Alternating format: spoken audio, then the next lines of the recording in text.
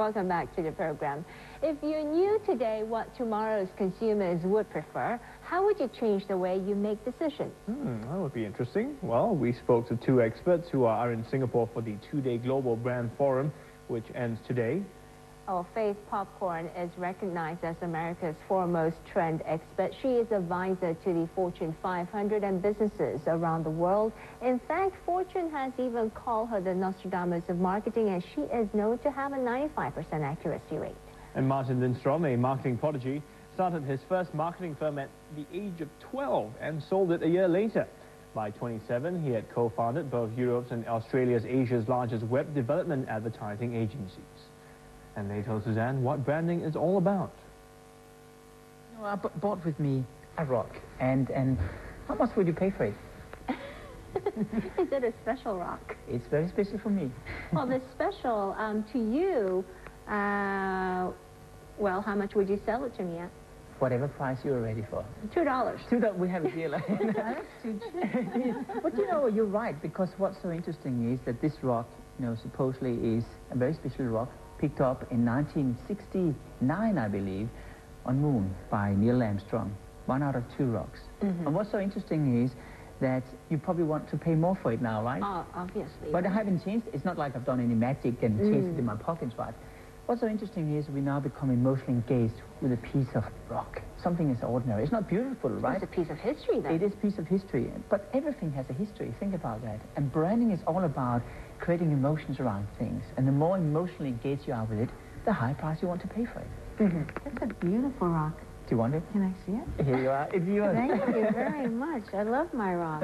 So what do you think about branding as well, Faith? You see, the way we're looking is we're looking at a new model about weaving a brand into the culture. So where I met my rock through Martin, it means a lot to me. It's kind of a one-on-one thing. What my rock stands for is transparency.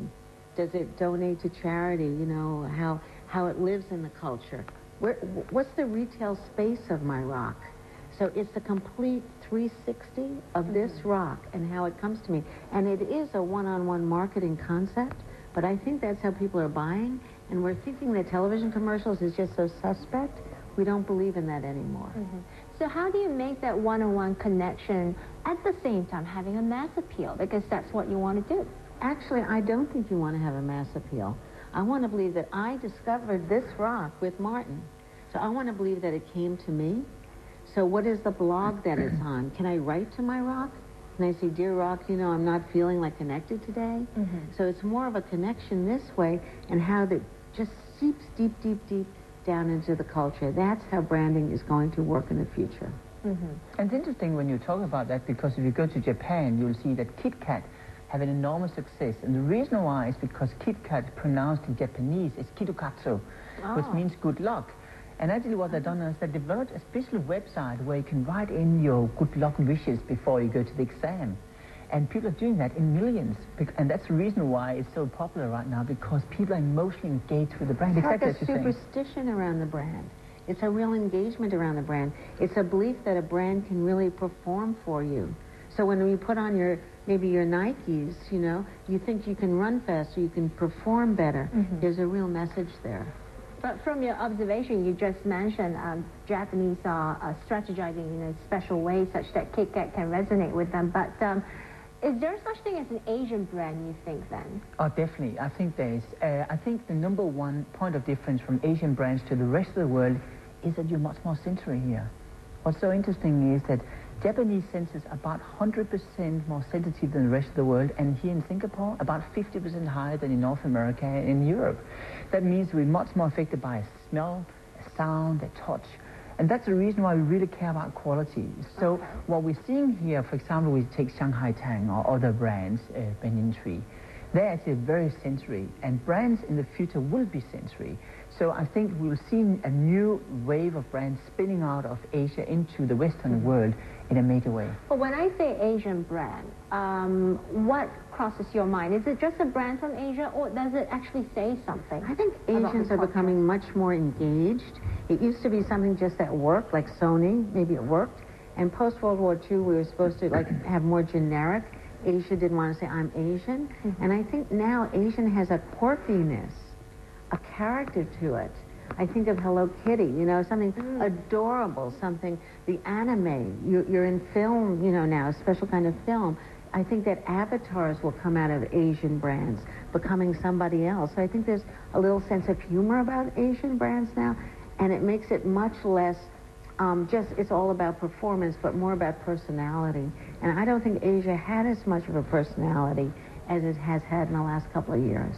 Well, Faith, you have been called the, you know, the crystal ball gazer, very accurate with your predictions. I just look into my rock. Into your new rock. Well, looking at Asia today and also the rest of the world, what do you predict for 2007? Well, for 2007, we actually looked a decade out.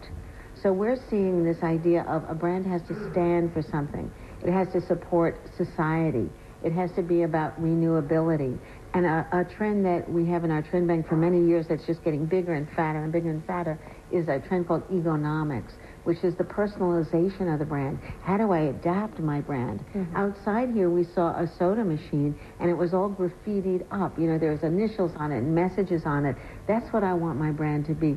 Something like a little palette that I can pass down that's all about me.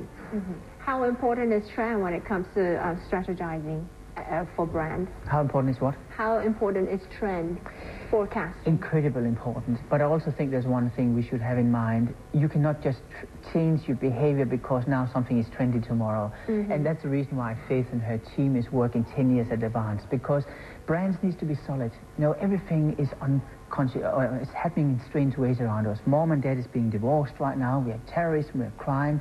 So I want some solid values in my life. And that's the reason why brands always know they can be around me and always know they're there. So if you change your direction all the time, that's dangerous too. So that's the good news about, you know, predicting trends so far ahead. Brands can adapt slowly, but it's very important that you adapt to trends. No doubt about that. You know, what we do for companies is, you know, a brand comes to us and says, you know, what shall I do? How shall I position? And we see the brand is going this way, but the culture and the future is going this way. So you have to lay the brand on the future, and that's what futurism truly is about.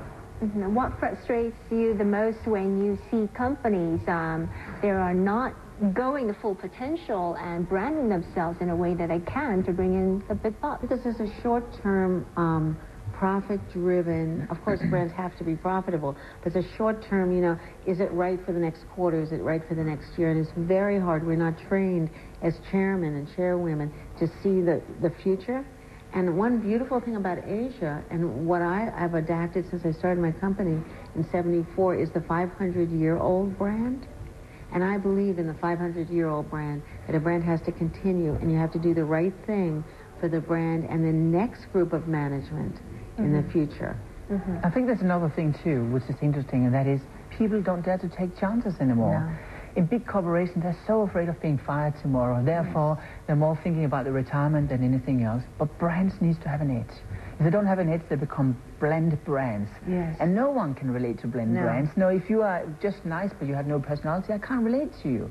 And that is but that's not your problem. No, of course not. I'm going to say that.